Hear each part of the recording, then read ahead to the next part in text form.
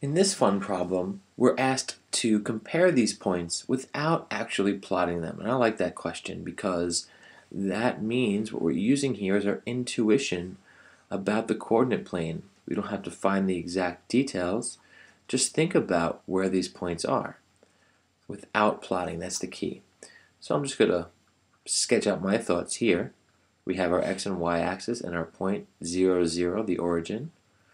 And now we're going to compare these 8 points. First they ask, which point is farthest right? In other words, if I plot a point here, right, the further to the right it goes, what value is increasing? Every step I go, if I move from here to here, what's happening? What's changing? Well, the x value will be increasing, right? We'll be adding, I'm going to write, let me use a different color here. Let's say I start here at some point x, y. Well, to move this way, I have to add to the x value something, some positive amount. And the y value could stay the same, or if it goes up a little bit, the y value will increase. But the point is, when this number is the greatest positive value, it will be furthest to the right. And you can think about it as a physical point as well. If I had the point 2, 1, let's say right here, okay, that would be this far to the right.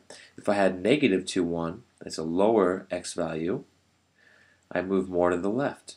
Oops, plot it up here. Right, it would be over here, about negative 2, 1. But if I increase the x coordinate here, I'll end up this way. Maybe 4, 1 is over here or something. Because this has the greatest value. And that's, if you want the fancy term, this is called the ordinate. Right? The x value is called the ordinate. So as the x value increases or the ordinate increases, we go to the right. So which one of these has the highest x value? This is 2, but this is 3, so 3 is the furthest so far. Up, and here it is 6 is the furthest to the right. So the point that's furthest to the right has to be 6, 0.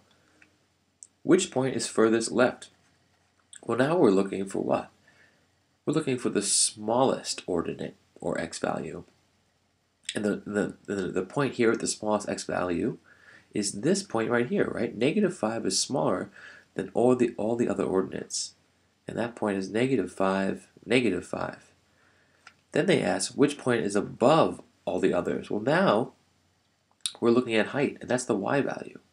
And as the y value increases, we go up and up and up, right? Let's say we have some point here where it's like negative 1 and then 1.5 or something. Okay, well, we're about 1.5 high here, but then we move up. So we increase the y value maybe to 2 and then 3 and so forth. So now it's really not the x value that matters so much, but the y value, and the exact term for that, of course, is the abscissa. Not that we need to know that right now, and I think I'm spelling it right, abscissa. As the abscissa increases, the y value, we go up on the y-axis. And here we want to look for the point with the highest y value, which in this case is this point right here with an abscissa of 6.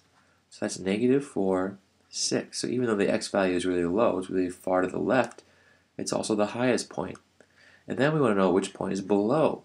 So which one of these points has the lowest y value? Well, that's this point right here of 0, negative 6. So you can really look just at the different parts of the coordinates to understand where it is on the graph in terms of left and right and up and down. And that's really all plotting is about. Left, right, up, and down. So I hope this helped.